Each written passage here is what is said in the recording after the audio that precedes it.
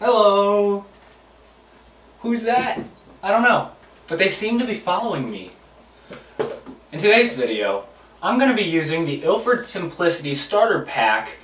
This is the Ilford Simplicity Film Developing Kit that you can get for about $20, only able to develop 2 rolls of 35mm or 1 roll of 120, and it's best recommended to use the Patterson film tank with the ratcheting reels.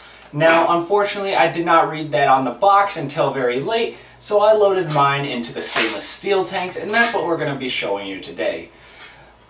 Otherwise, I might just have a little extra chemistry left over, maybe unusable. It's also recommended that we have graduated cylinders on hand because we're going to have to measure out how many milliliters, say that 10 times really fast, we're going to need of chemistry in order to process in this particular instance with the stainless steel tank. Each Ilford developing chemistry or fixer, hypoclearing agent, or stop bath all have instructions on the back on how much to mix it with water, as well as how many milliliters there are inside of it. These are concentrated chemicals that need to be diluted in waters. I mean, there's not enough chemistry for me to fill up even this tank unless I dilute it correctly. And that's what we're going to do. We're going to follow the instructions on the back of these, and we're going to start by putting these into graduated cylinders before we process it. For the film developer, I'm going to have to mix 540 milliliters, if you can see there, I don't know if you can see it, of water into one of these graduated cylinders and then pour in the chemistry. And that should give me enough chemistry to process these 2 rolls of 35mm. So we're going to start off with mixing up the developer, and then I'm going to do the fixer and so forth. Because I don't have a 500 milliliter tank, as it says, I'm going to fill this graduated cylinder up to 500 milliliters. So there's 300, and then do 200 more, and then put it all inside of here in one of my other developing tanks using distilled water.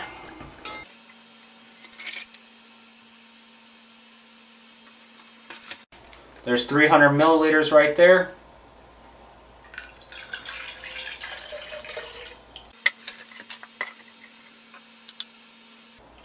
Up to the 200. So 300 plus 200 is 500 milliliters.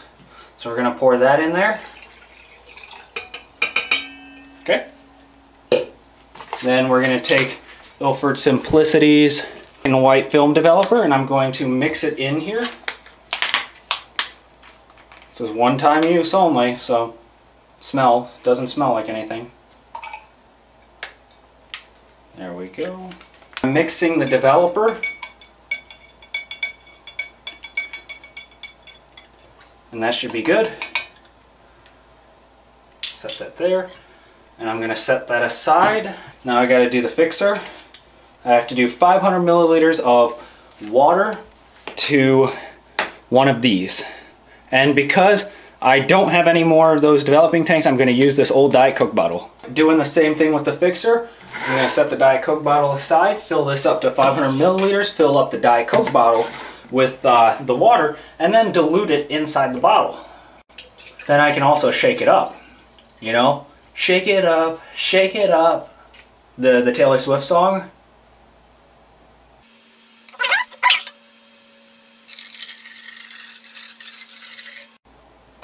Okay. Another 200 and whatevs millimeters. Now that we've got that mixed up, or at least in this bottle, I'm going to take the Ilford Simplicity, open it up. There we go. Mix the fixer into the Diet Coke bottle.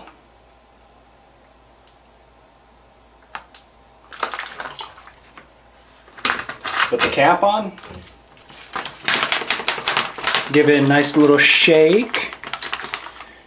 And there we go. Nice and clear. All we have left is the wetting agent that I have to mix with 600 milliliters of water, as well as this, which has to be mixed with 570 milliliters of water.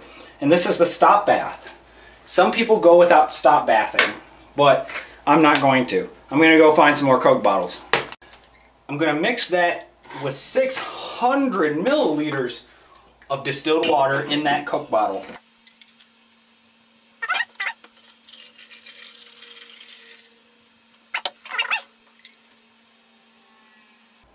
Now we're going to take the film wetting agent, open it up, and pour it in.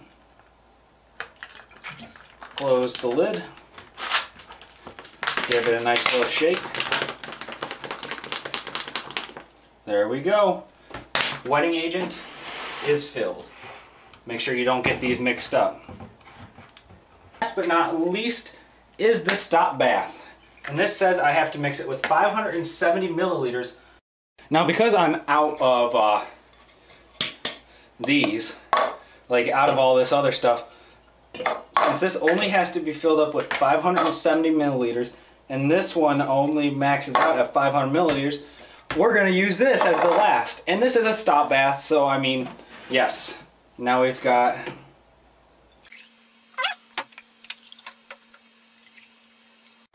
and 75. There we go. Perfect. Mixed perfectly. Now film stop bath, we're just going to open up the Simplicity and pour it in. What? Like I did that like already 5 or 6 times. Now I'm trying to be careful not to spill anything. Taking the spoon I used for developer, which I can't use for developer again, I'm going to mix up the stop bath. We're ready to process film. Developer, stop bath, fixer, and hypoclearing agent.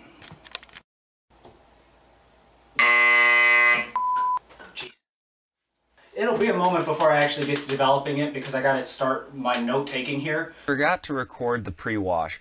So pre-washing, I did it 4 times and I filled it to the brim with the tap water, lightly shook it, and then dumped it out to get the contaminants, the dust, the debris, and whatever was in the camera out of the film. Hopefully I got some good results. I poured into developer and I agitated for the first minute and then every 30-second intervals. I decided to process at 9 minutes because in the past there's 2 different film stocks in here. I have a roll of T-Max 400 and a roll of Ultrafine Extreme 400. Last time I processed T-Max was at 8.5 minutes at 68 degrees Fahrenheit, and then last time I processed the Ultrafine Extreme was at 9.5 minutes at 67 degrees Fahrenheit. So in this case I decided to kind of play it safe and stay at about 9 minutes while there's both films inside of there. That would give me an under-processed result for the T-Max and an over-processed result for the Ultrafine Extreme. Temperature is not being recorded in this processing experiment. Okay, now we open the lid. Okay, just like that. Pour out the developer.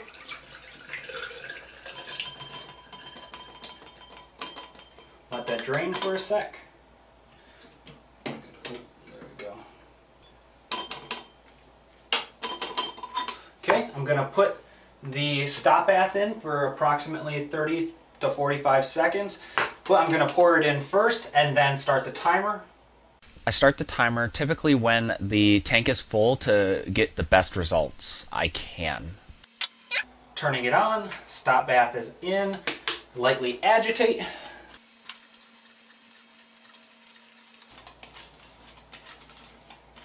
Okay, we're going to pour that out. It's a yellowish tint.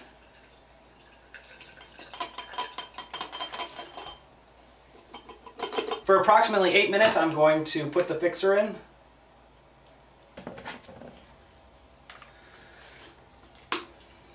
I'm going to do it for about 8 minutes and then check it and see if I want to go the extra time.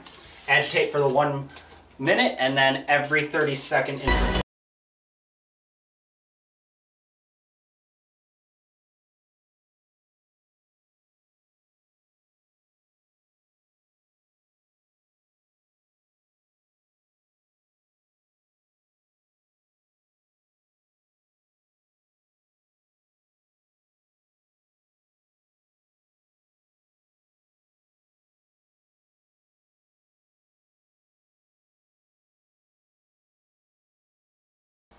What I'm going to do is I'm going to open the lid with the fixer still inside to see if I want to fix it more.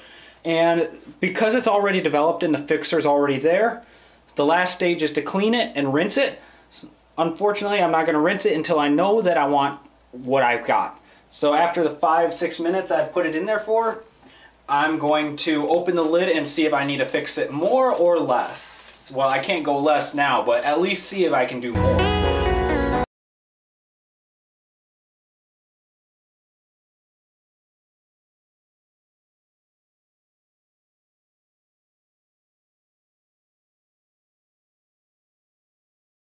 Now I'm going to check and see what it looks like.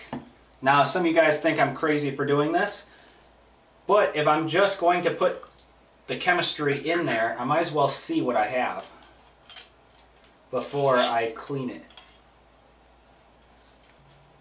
Oh, nice rich color. Okay, I like the result of this one. This is the T-Max. Oh yeah, I like these results. I'm going to now rinse it then.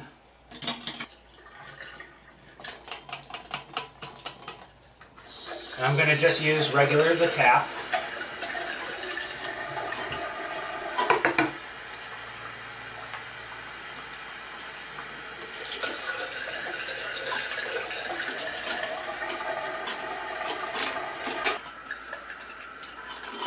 Okay. Now I'm going to put in the hypo clearing agent, and I'm going to leave that in there for about 2 minutes, agitating for the first.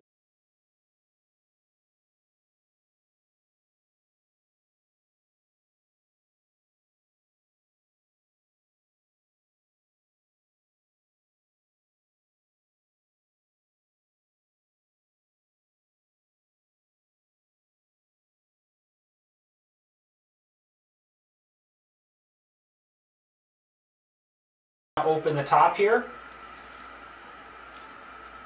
and we're doing a rinse. I'm going to set this aside and wash that in a bit. Pour this out, and then just have a nice constant stream of water going into the tank while I rinse all the chemicals out. Just like that. So I'm going to leave this for about 15 minutes. You can't over-rinse film. So I'm going to leave this in here for about 15 to 20 minutes, check back on it, and I'll be back. Did some cleaning up, and we've got the rapid dryer out today to kind of give it a quicker dry. But first I'm going to now finish up with the water. Take the distilled water. I'm going to pour distilled water all the way up to the top. There we go.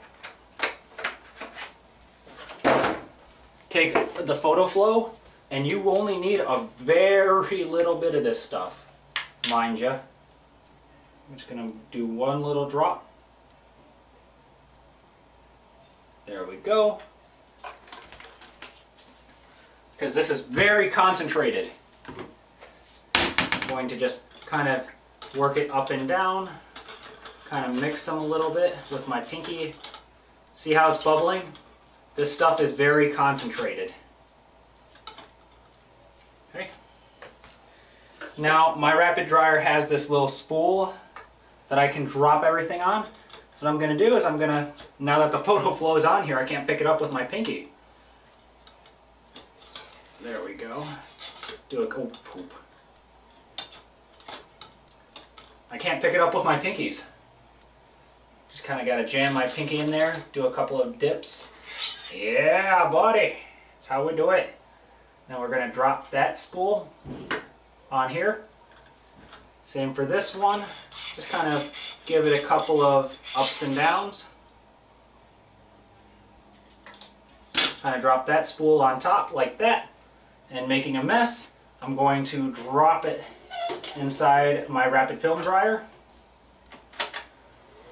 Turn it on. It'll drip down, and we'll take a look at the prints in a little bit. I forgot to record the revealing of the film in the video. So here's the revealing. Do we have images? It looks like we have images. Same for the second one. We have images. I'll scan some of them in and show you guys at the very end of the video. My final thoughts on Ilford Simplicity after having used it, I do get images from the negatives. Can I recommend it? Yes. If you're the budget conscious shooter who just has like the developing tank and nothing else, yes, you can use it. Unfortunately, you do have to have the cylinders or something to measure out the chemicals to dilute them properly so you can get the right mixtures. Now, the film came out good. I wouldn't say it's by any means like a super pro film if I was going to take it to, say, the dark room to get processed. And the film came out pretty good for what it was. Is it practical? I wouldn't say so. Only because it seems kind of wasteful. And for 20 bucks, I think it's kind of wasteful to have to keep diluting chemicals non-stop. And if I do a lot of film, I would just buy the Kodak D7D6 or something along those lines, like the T-Max developer, something that can be reused multiple times. I think Cinestill makes a black and white developer that can be reused multiple times. And that'll save you a lot more money than having to spend $20 for a kind of a wasteful little set. The good point about it is that if you are a budget conscious shooter who's just new to the film photography world and just want to kind of dip your hands in to the developing process, this is perfect for you. This is absolutely perfect because it allows you to get a little bit of how it is to mix, how it is to dilute, and then the developing process. Or if your friend wants you to kind of not use their chemicals and you want to use these, well, borrow your friend's tank and have fun. But otherwise, it's something different. Now, would I use it a lot? No, I wouldn't. Only because it just seems really out of my time. It takes away from my time and it's pretty wasteful. Unfortunately, it's just not something I'm going to be using multiple times a year or something. Now, if I did go on a road trip or something and I stay at a hotel, then I would do that in the hotel. Mind you, some hotels probably won't like it. I've never actually processed film in a hotel, so I don't know what it's like. I'm just saying that as like a reference point because my friend actually processes his film in the hotel that he stays at. Now, I don't need to do that. Otherwise, it seems a tad bit wasteful, and yeah. Hopefully this video helps you. If it does, check out my channel content for more. I have other camera videos, and I do some camera look at reviews and stuff like that, as well as car videos and other stuff. Don't forget to comment, like, and subscribe for more, and remember, stay safe.